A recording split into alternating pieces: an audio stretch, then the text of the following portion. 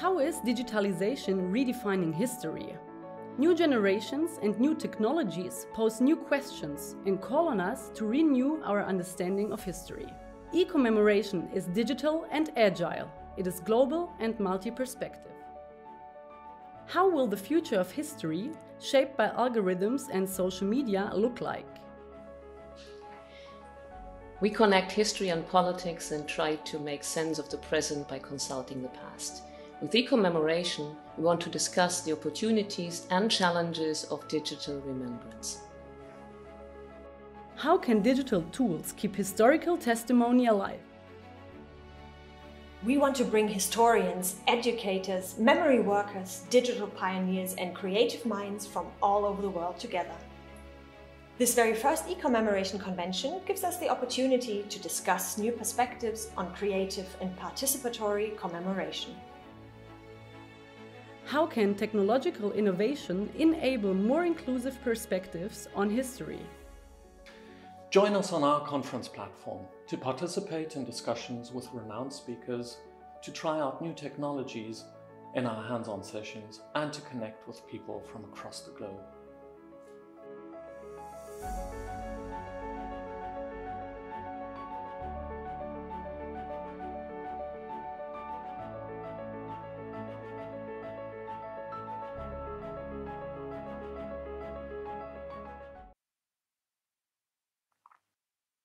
Welcome to day 2 of our eCommemoration convention.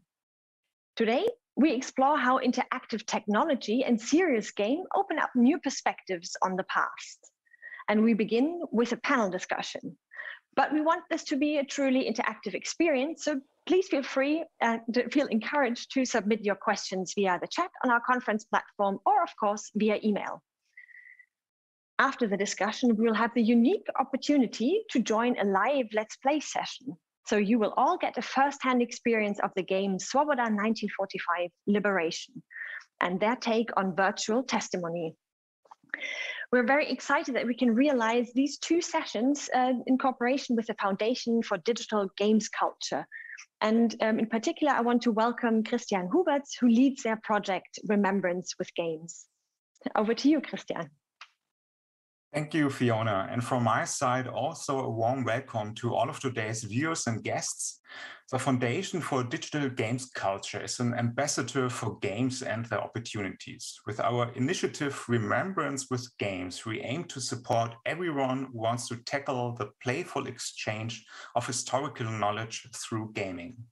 This is why we are very happy to cooperate with the Körber Foundation for this track of the eCommemoration Convention. You will see me again later as a player at the Let's Play session, but for now I'll turn over to our moderator for the morning, Markus Richter.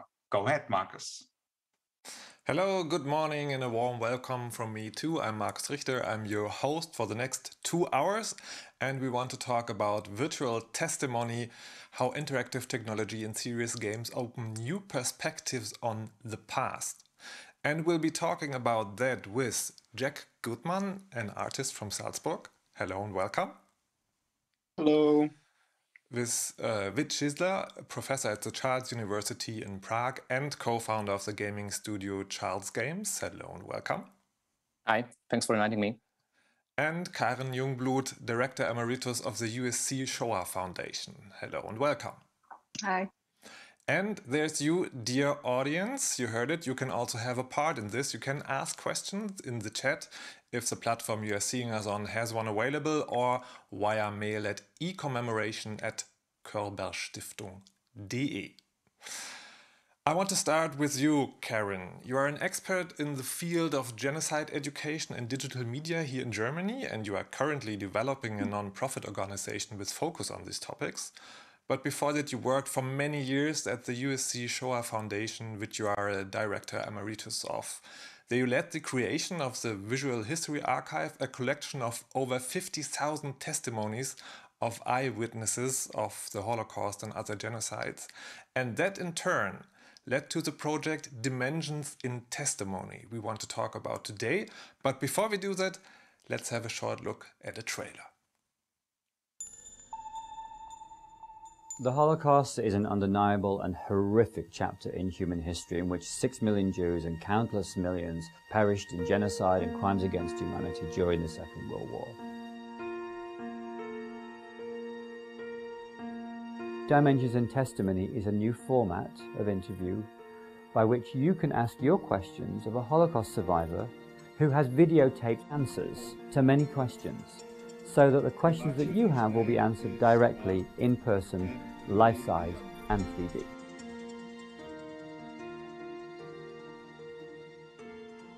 What was life like before the war? I had a very happy childhood. I loved to be together with my family. We understand very well the power of conversation between Holocaust survivors and the younger generation. We've seen it in our schools, we've seen it in our universities. That conversation, that moment of dialogue where I ask my question and I get it answered, is just it's magic in the room when that happens. And we wanted to try and find a way to preserve that as best possible.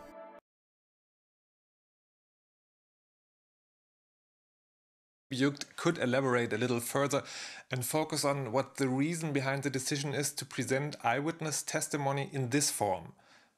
Interactive, one could say, as a virtualized conversation. What is the goal that will be or should be achieved with this?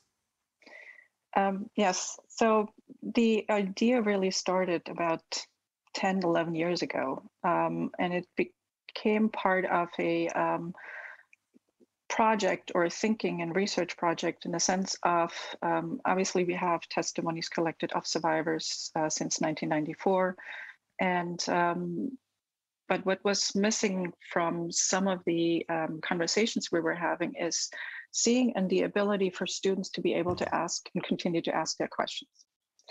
And with that in mind and creating exhibits, an exhibit concept creator, Heather Mayo-Smith, was starting to think about how do we continue to preserve the idea or the possibility for students to ask questions of a testimony.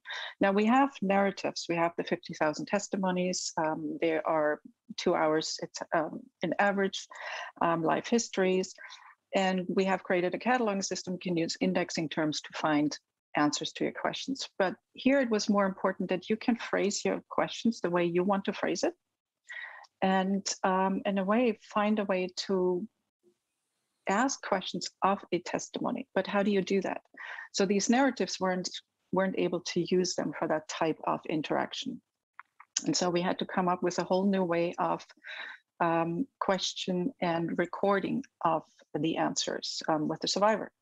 And so that really started the Dimensions in Testimony project 2010. And we worked with the Institute of Creative Technology at USC and others from natural language experts and so on to create the concept and then develop the actual idea of how to do it and installations and creations of. All right. We'll talk about all the projects now and then come back to the big questions later. Vít Šisler, you are an assistant professor of new media studies at the Charles University in Prague, working at the crossroads of culture and digital media. You are also the co-founder of Charles Games, a studio focusing on developing serious video games. 2 games have been released, Attentat 1942 and just in August, Svoboda 1945 Liberation. And here we'll also have a short look at a trailer.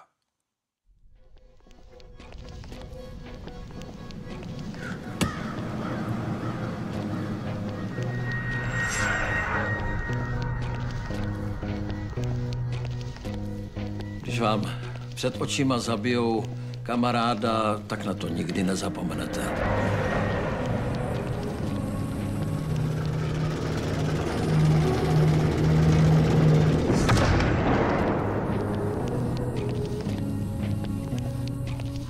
Pamatuju si, že teta si směla zabalit jen to nejnutnější. Kufry nesměly vážit víc než 50 kilo a balila je pod dohledem českých vojáků.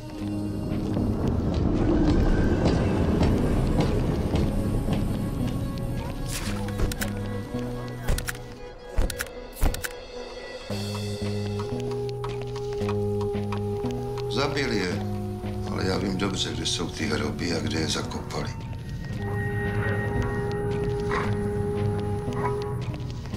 Vykašlete se na ten průzkum, šetříte si práci. Ta škola dělá ve vesnici zlou krev.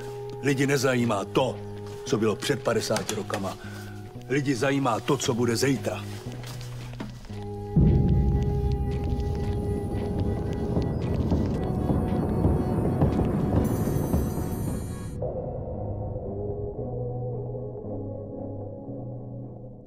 We had a short look at this game, which is a distinct mix of animation, video game mechanics, and doku fiction, one could say. How was the idea born to tell the story of World War II in this way? What's the ultimate goal here? Well, actually, especially in Czech Republic, history is often taught as a list of important dates and events, you know, ones like that you kind of memorize and reproduce. And with our games, we really wanted to show the different personal stories behind the big events, you know, in history. And we wanted to also show the kind of polyphony or multi-perspectivity of history, that you can, you know, that different people of different background, ethnicities, and political orientation can have radically different evaluation of the past. So what we did, we collaborated with professional historians from the Institute of Contemporary History, Czech Academy of Sciences. And our games are based on historical research and on real testimonies. We also collaborated with Postbellum, which is a Czech NGO collecting testimonies of people who lived through the 20th century, including Second World War and the communist dictatorship. And then we kind of constructed, with historians, or our historians constructed fictitious characters, but based on real testimonies. And we made a game out of that, where we combine, like real interviews where you talk to people and you ask questions, and depending how you frame your question and who you talk to, you get a kind of different answers and different evaluation of the past. And we combine that with archival footage, which we got from the National Film Archive, and with comics or like graphic novel segments where certain parts of memories are rendered as black and white graphic novel. And the ultimate goal is to let students or players, it's for general public, to experience history from different individual perspectives and kind of to learn how to critically evaluate various historical sources and make kind of their own decisions. The agency of the players and the feeling of the history is a topic we will be coming back to. But now to Jack Gutmann, you're an artist and you want to raise the importance of video games by using them for educational purposes. You are mainly known for your work on Path Out, which is an autobiographical game, a young man escaping the civil war in Syria. And also let's have a short look at that.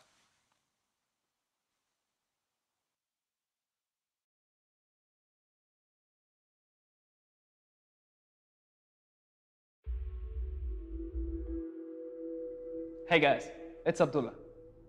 I used to be an average kid. You know, going to school, listening to some music, and of course, playing some video games. Well, lots of video games.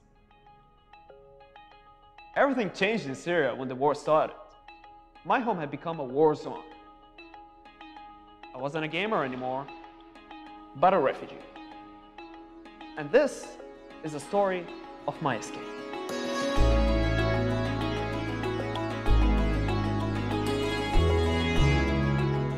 Remember guys, don't get me killed.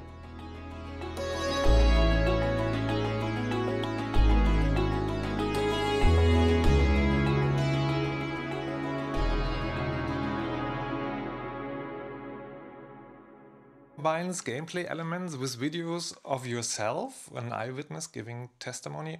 Why did you choose to tell your story, this story, in this specific way?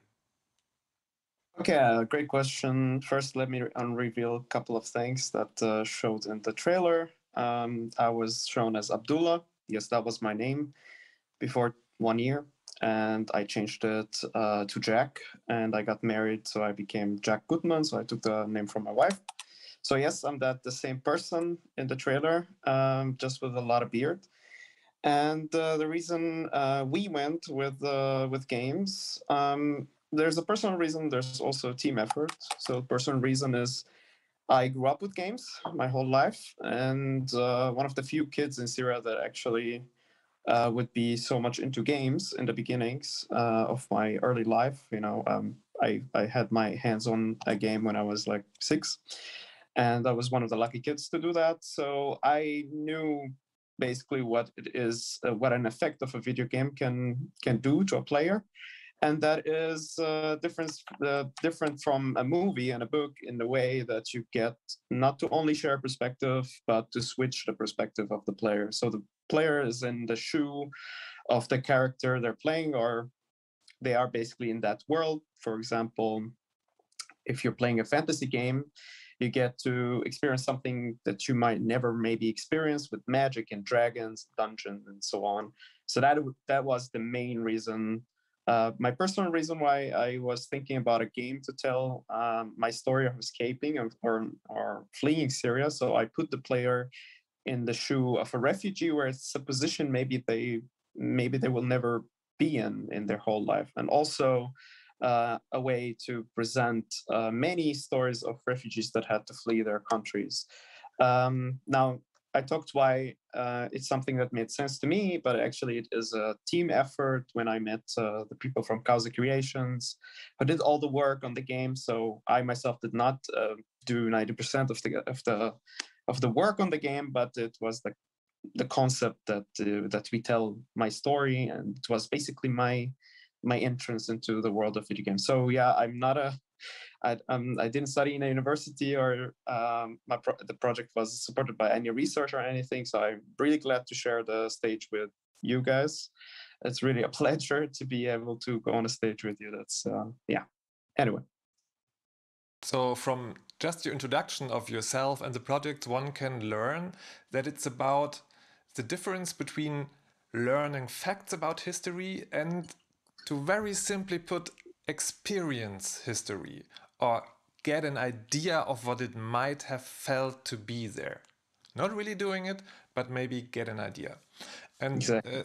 That's why I want to talk a little about how this translation happened. And I want to start with you, Jack, because the story in the game, it's not really to the letter your story. In a way, it's fictionalized and acted, one could say. Why did you do that? And when doing that, how did you decide what to leave in and what to leave out, and which elements maybe to add?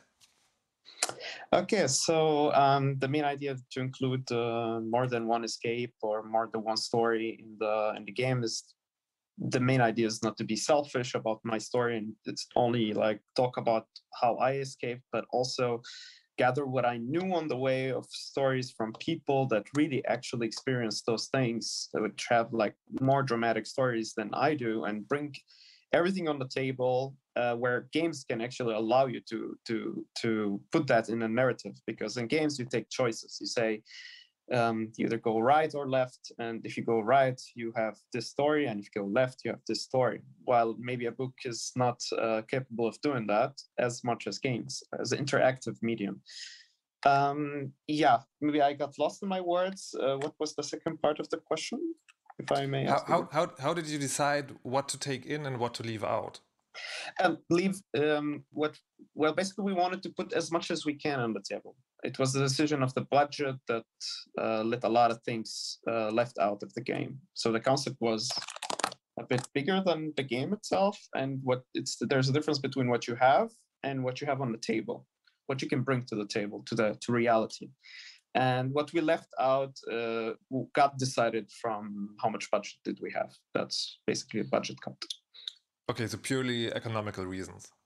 Exactly, 100%. Okay, we'll talk about that later on, I hope. Sure. But switching to Karen, interactivity is also one of the main goals of the project. And I want to ask here too how it came to be, what's in there. How did you record the eyewitnesses? Not in a technical way, but were those real conversations in the systems? And then you cut out the real questions. Did you use everything from everyone, or did you make dramaturgical decisions to leave some things out because maybe they were too long or too verbose or something like that? Good question. So we interviewed each survivor, and we have about 45 now like that, about each one for about a week, meaning 5 days, and every day about 3 to 4 hours. In total, it ranges between 1,000 to 1,800 questions that each individual has been asked. And the testimony that you then interact with includes everything and every answer that was given to any question or to every question that was asked. The only segments or clips that we don't bring in as an answer are because there's technical reasons. So it's the same thing. We filmed in usually a sound studio, green screen, also with many cameras, so that in the future it could be become sort of a 360 display possibility. Also for VR purposes and other uses. Right now you see a 2D stream that you interact with. But the questions that or answers that weren't included or are not included are because of technical reasons, because a plane went over the building and there was a noise, and that literally happened a couple of times in the first film studio that we're in. Or some other, technical reasons, because somebody walks in or somebody drops something or somebody forgot to turn off their phone, those kinds of things. But other than that, we weren't editing the narrative and their life histories. And we interviewed them really about their entire life and went into a depth of a narrative or of the biography that was also quite unique for them in that sense. Do they differ from the testimonies from the Visual History Archive because the eyewitnesses themselves were in another situation, a much more technical setup maybe? That's a good question. It's a very different experience for sure, because the interviews we've done in the archive is, at people's homes in certain ways, and we try to obviously do it as a small crew as possible always. Here you have to come into a studio. There's a fairly extensive technical setup, etc. But actually what occurs most of the time, if not all of the time, once survivors start sitting in their chair and we start going into questions and we're going into the interview, you can see and oftentimes tell that once they are starting to answer, everything around them kind of leaves and they're in their story. And, that kind of takes over. And so in that respect, I think there were similar moments like that, but because it's a question-answer process, because with each answer, there's a certain pose they have to kind of remember. When they stop their answer, they have to remember a certain pose. And so there's other element part of it that makes it a little more interruptive as an experience, for sure. Okay. Vít, your games are, when looking at these three projects, in a way farthest away from reality. The story is fictitious, there's animation, there's dialogue scenes, but these are acted out by actors. Still, the goal is to understand history. And when the game begins, right at the start of the game, there's a screen saying it's based on archived testimony and real historic events. How did you go about translating these real history into your fictitious story? Yeah, that was actually one of the huge challenge of the project. And especially we spent a lot of time with historians talking about that, because of course, like we have, thousands of testimonies, but so we're in the beginning deciding maybe we can make a real game, like a game based on real testimonies, and use real people name and everything. But then there were there were narrative and of course, like pedagogical problems and ethical problems, because many of these people are unfortunately not among us. The testimonies were collected mainly in the 90s and in early 2000.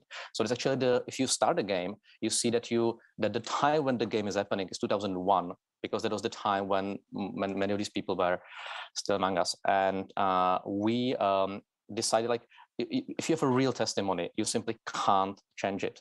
And we feel like we would like to make a game where you can ask different questions which are not recorded during the testimony. You simply can't do that. So we decided that it will be much more kind of clear that we'll create like fictionalized characters.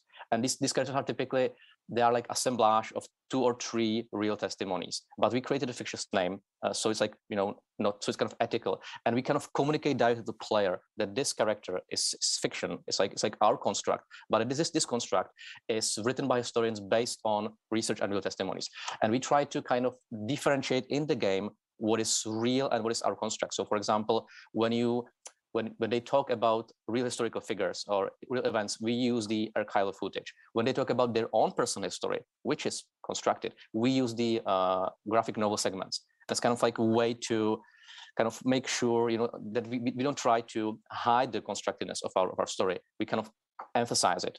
So, and again, I would say it's actually, Espen Aarseth, a theoretic of new media, once labeled our games ludomentary, like, you know, not like historical mockumentaries, like where you reenact certain events, and we do it in the form of a game. But I would say again, the main goal of the game is to kind of understand the different subjective perspectives and how people, you know, for example, how people felt, etc., which is, I think the format is suitable for that. But definitely, we don't try to. We like to make sure that it's clear what is constructed, what is not, and especially historians were really, they really wanted to make sure that this line is not blurred. When going about creating interactive experiences, there are always boundaries or limits to how far the agency of the players, or in the case of the interview project, the questions, the questionnaires, what they can do. How do you set those limits? And I guess right now there are technical limitations, because you don't have an infinite budget, or you have only a finite amount of answers you can put into the systems. But do you think, apart from that, agency of the audience should be limited, or is the ultimate goal to do an open experience where you can do everything? I mean, Karen, maybe you start, Yeah. because the interviews, they have a certain topic, but would it be better if you know, the persons were completely there and you could ask them anything, even if it's not related to the topic? So, I mean, we started this, so we have a particular purpose and reason of why we do this, and why survivors sitting down and telling their story.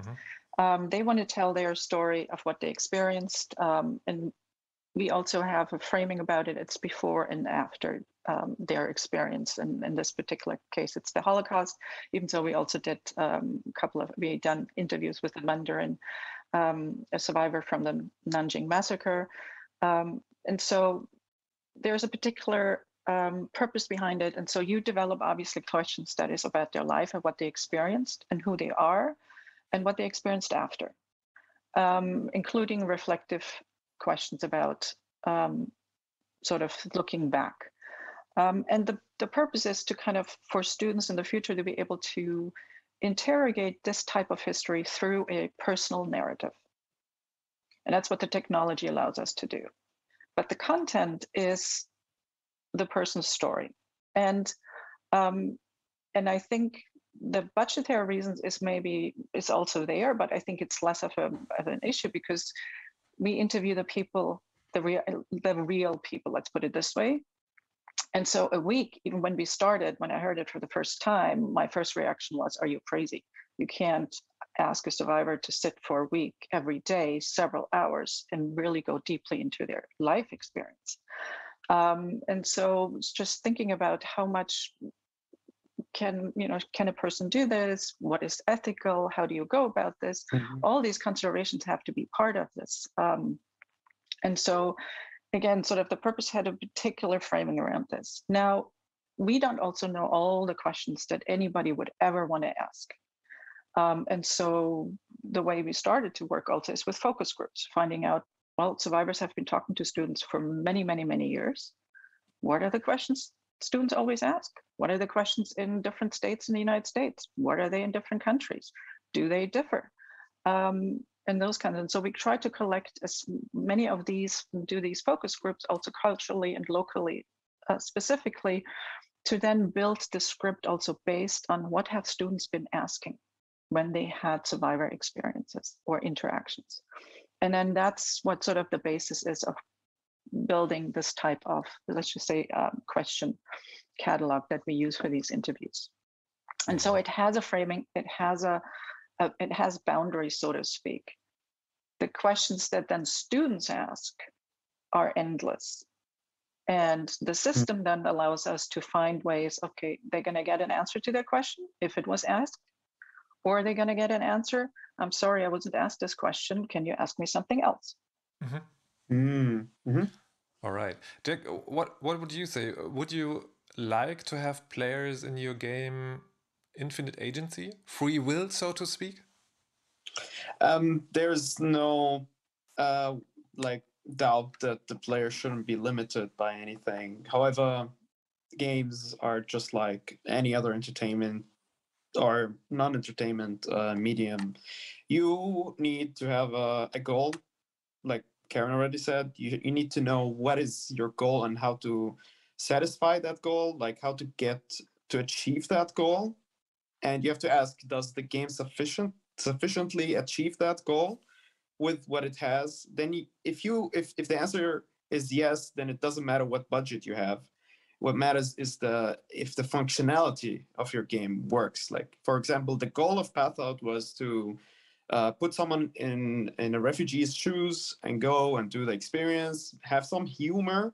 That was important for us, that there was some humor to keep it entertaining.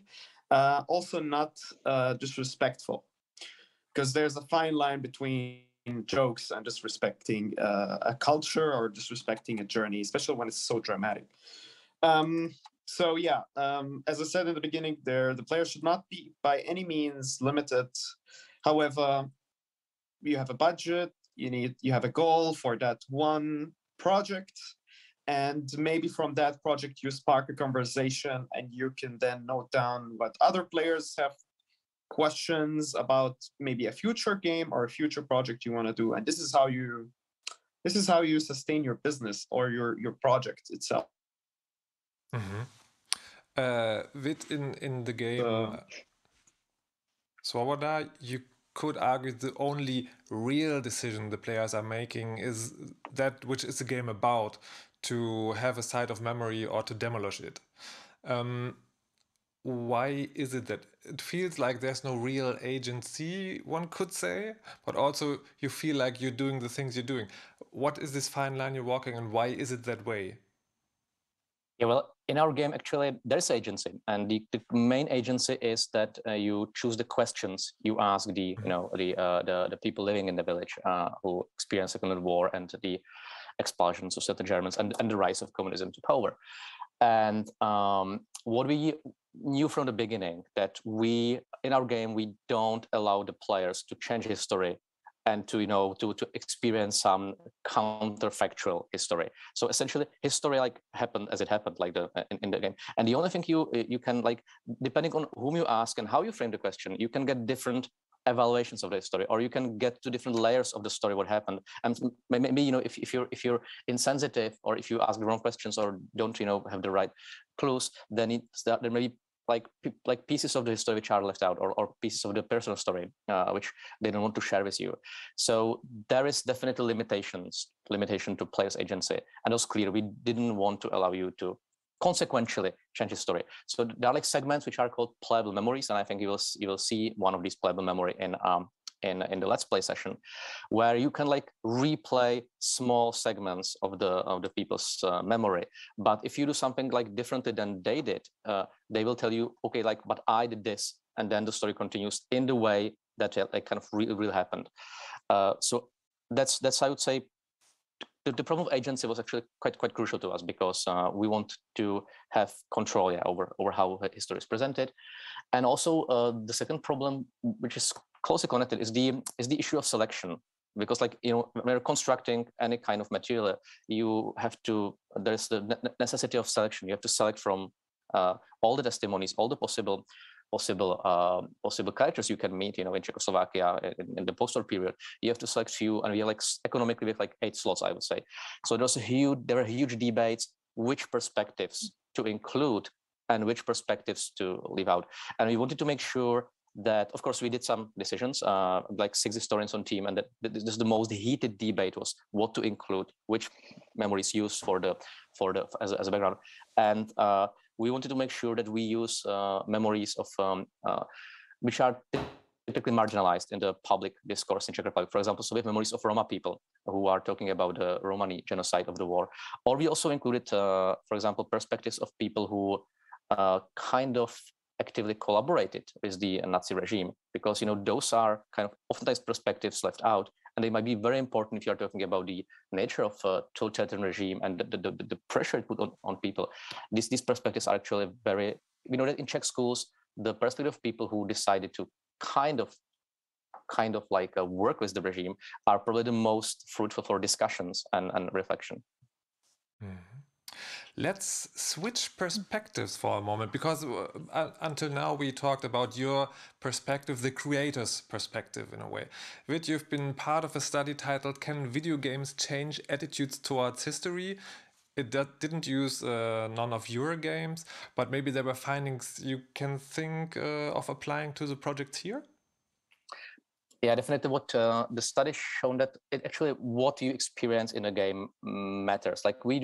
We have a laboratory which we are dealing with serious and educational games, and for a long time we did research on if games can be used for enhancing the learning gains of players. And the answer after years of research just kind of corroborates with international research is yes. Games actually, if they are implemented well and meaningfully in teaching, in formal environment, they might have a very positive learning effect, particularly in retention, that you remember longer, or your memory loss is lesser when you experience the history in a game or during some activities like learning by doing.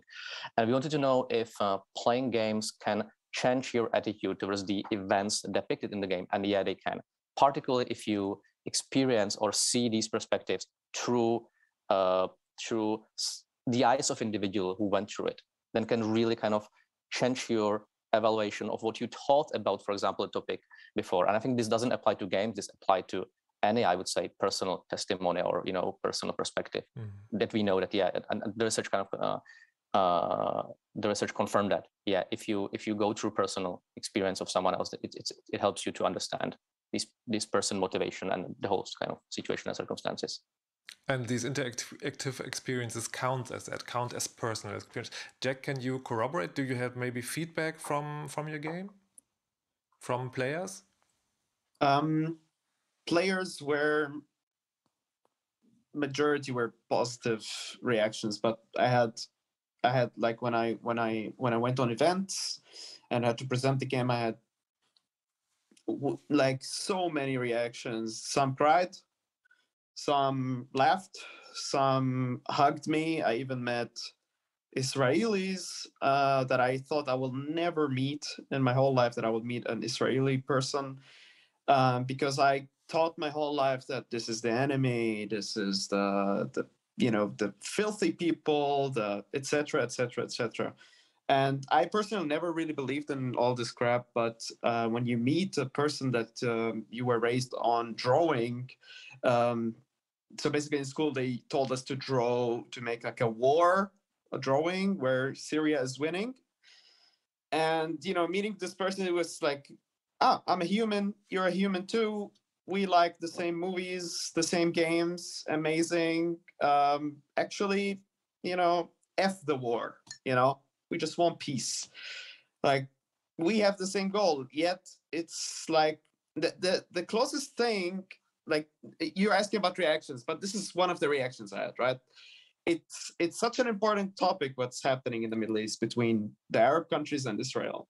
And the most similar thing to that is North Korea and South Korea.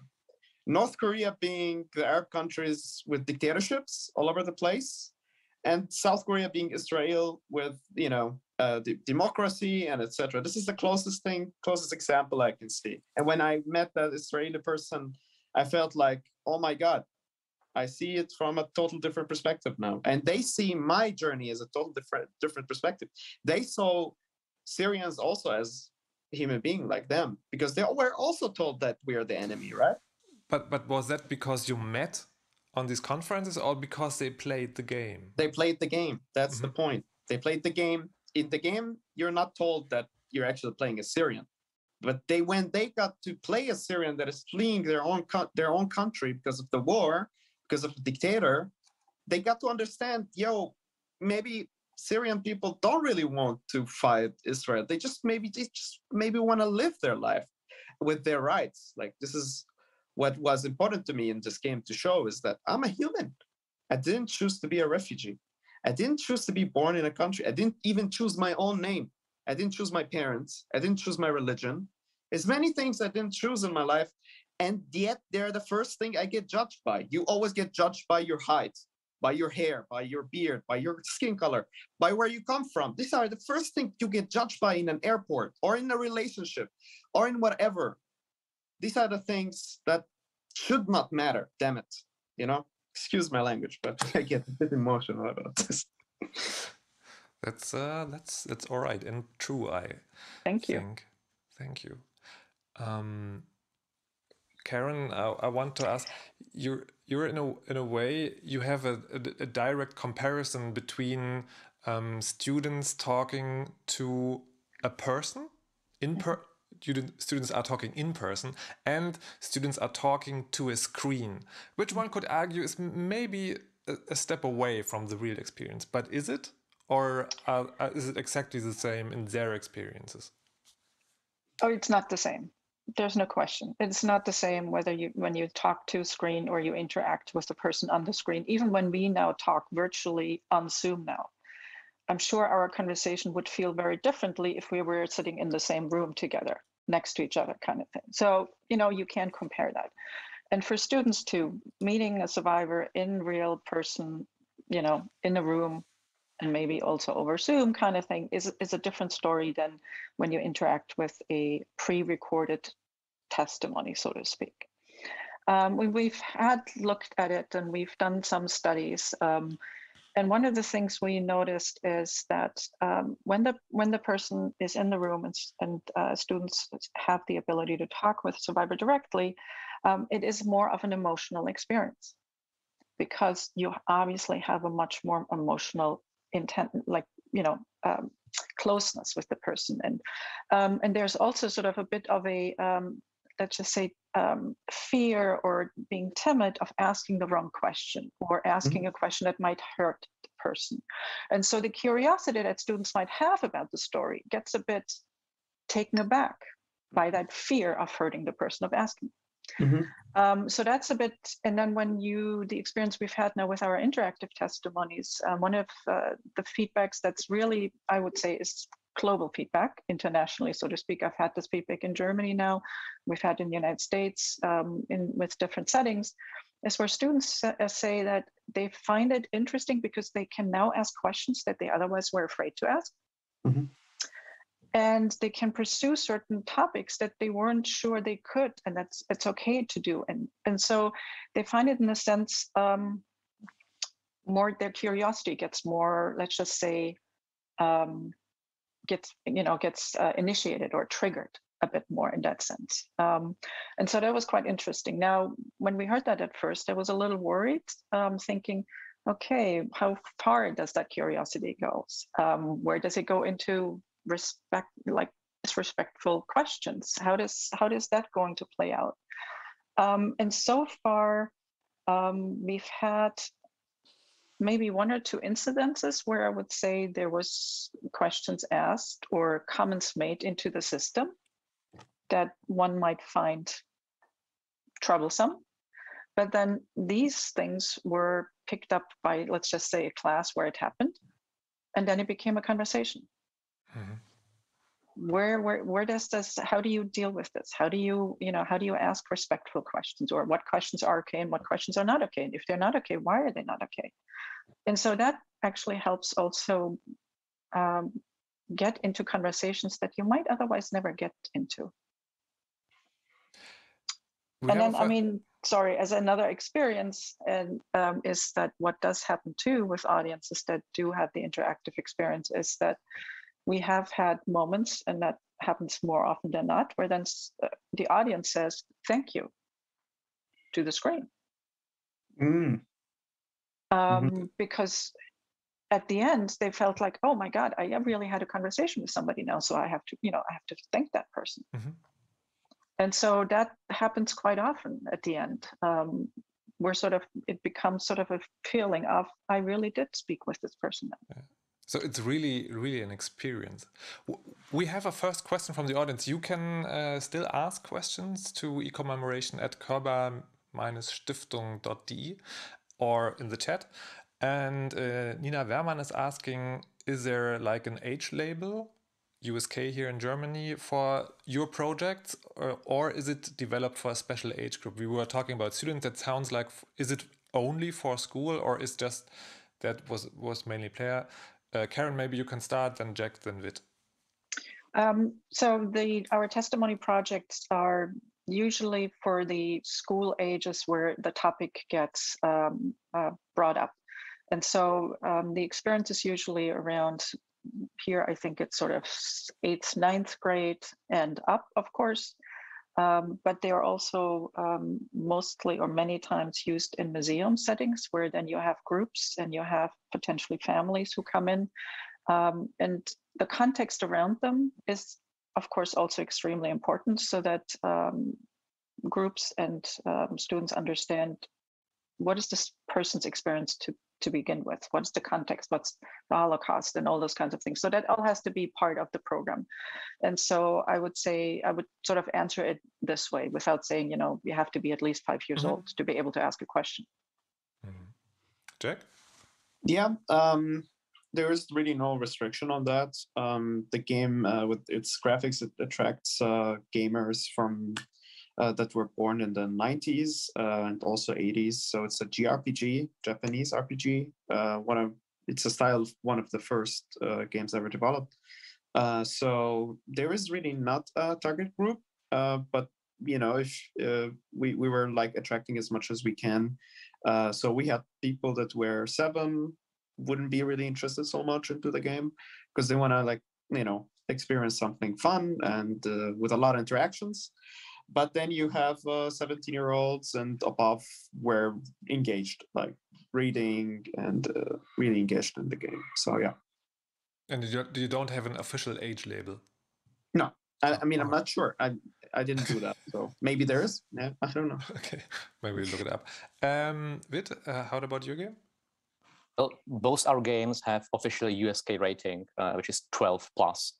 And actually, Attentat 1942, our previous game, which was about the Nazi occupation of Czechoslovakia, was one of the first games which received USK age rating, even though the game includes Nazi symbolism. And it was actually our game was not available in Germany for almost a year because of that issue, and it kind of there was a lot of media coverage, and we essentially we decided we can't do what other companies are doing, like change our game and remove the symbols of unconstitutional movements from our game, because the game is about Nazi atrocities, and we can't remove Nazis from that.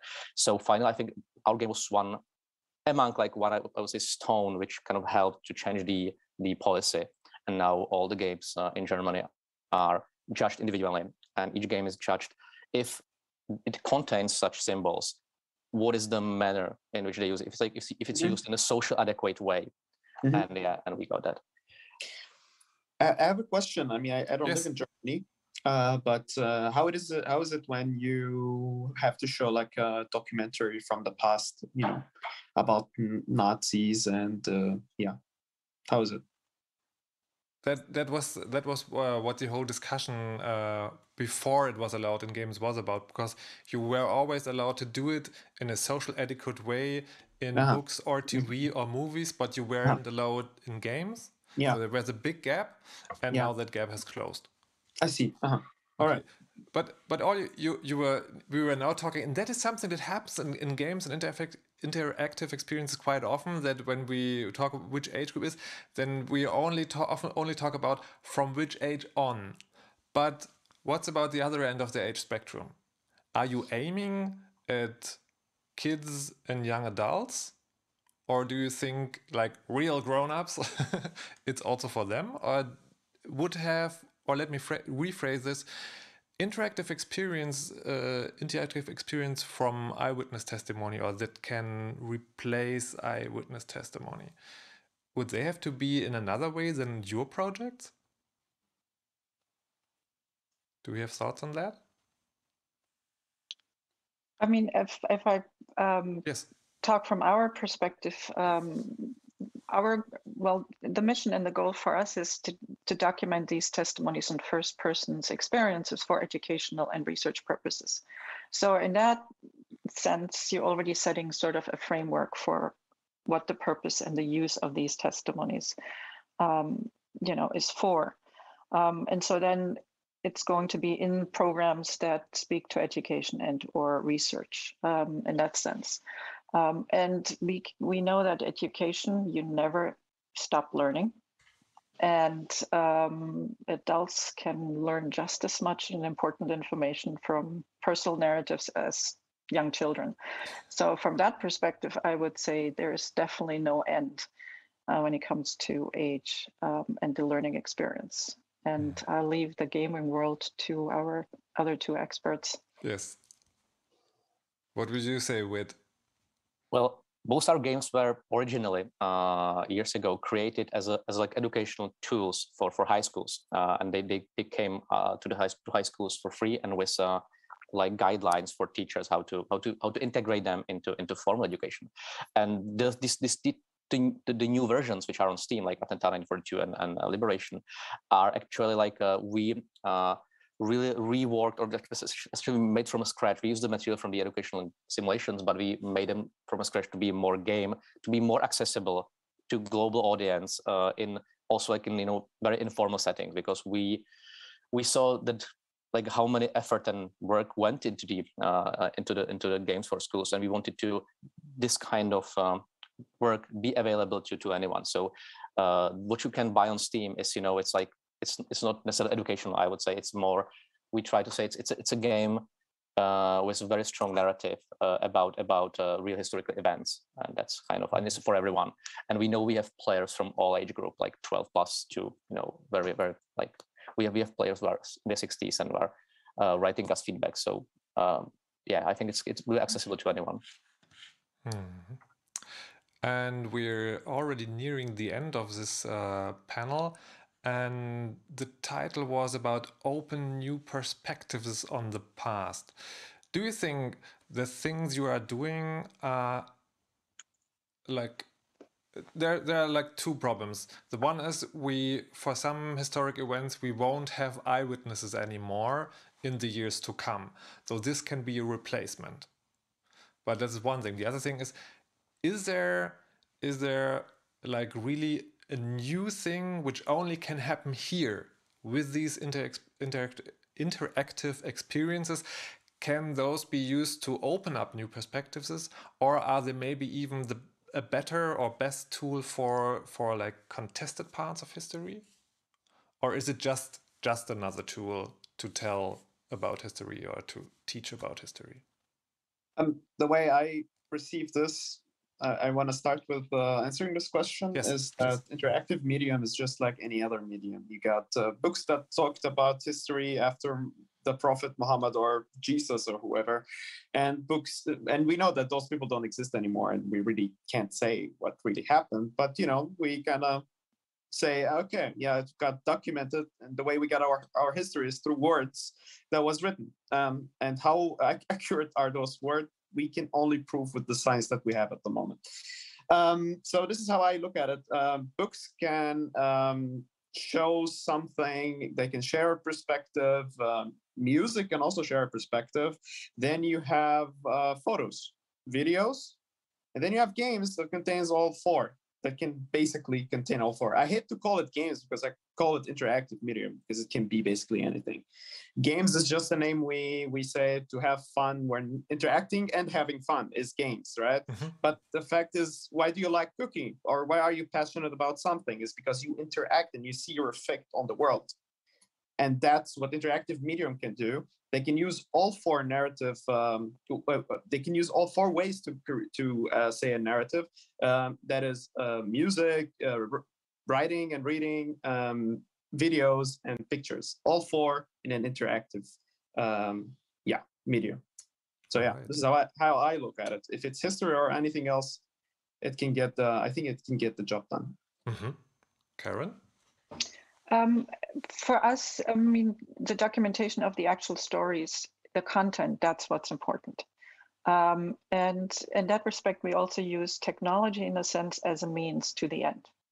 And technology changes, as we know, rapidly. And so part of it is if you want to get and have testimony in these life histories, be able and available for students now and in the future, you have to think about what are the technological advances, what are students using, where are students getting information. And so it's about kind of finding that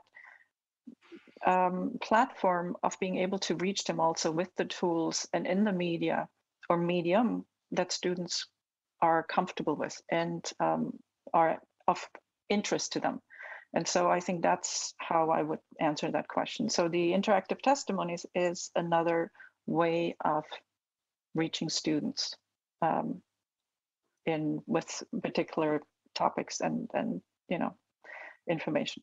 And I think the other part is the participatory part, I think is really important.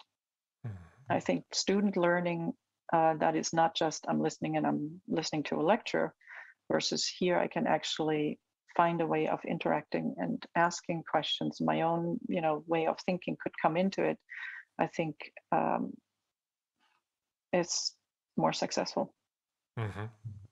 We must be coming to an end now. Vít, I'm seeing agreeing you, nodding. And we have another question from the audience, which I want to use to make a last round with you. And I have to beg for a short answer on this one.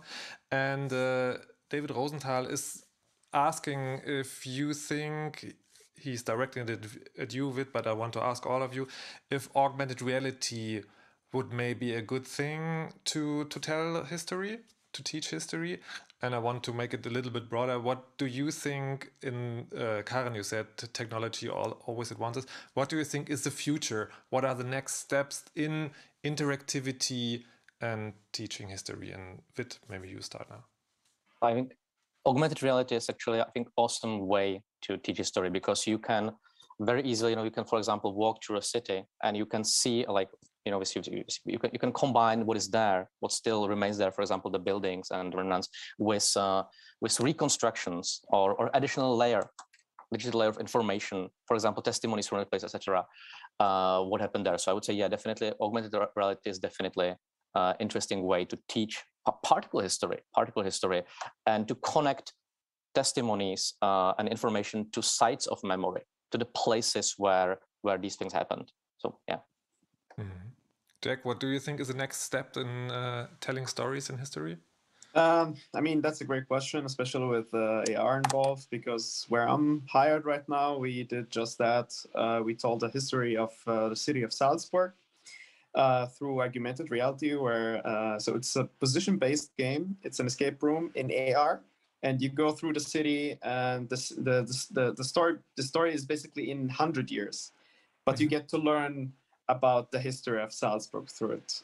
So yeah, you have to go to certain decisions and scan, and there will be some puzzles that say because in the future, for example, a statue will be destroyed and they don't know what's written on it, and you have to tell them what's written on it. So it's a communication between you and the possible future, and you have to help out so the world doesn't get destroyed.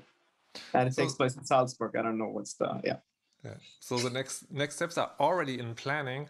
Karen, what about you? What do you think about Absolutely. I think augmented reality is absolutely a tool. I think it's all about the authenticity of the content, the context, and how you describe it, and how you make sure you differentiate between what is real, what is based on real narratives, and what might be a creative license you took.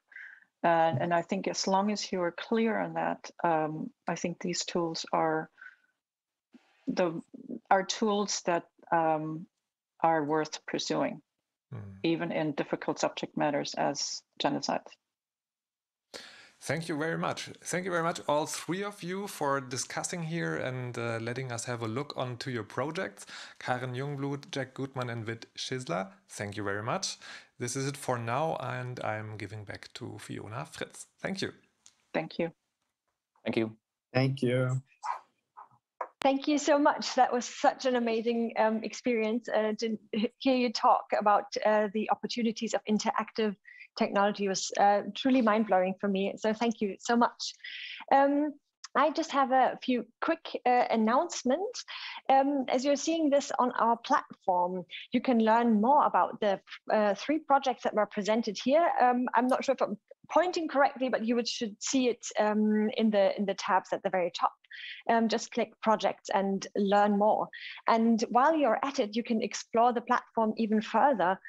Take a look at who else is participating, and maybe you will even find best matches, so people who have who share similar interests. So I invite you to grab something to drink right now for the next couple of minutes and explore the platform, and join us again at 11:45 for the next session, where Marcos will guide us through an experience of Svoboda 1945, and Vít Šisler, the lead game designer, will join us as well, and Christian Huberts will do the gameplay.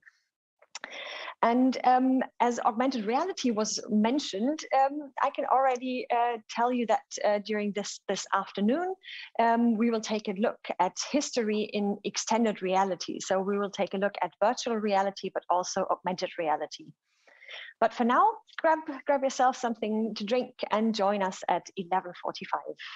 Thank you.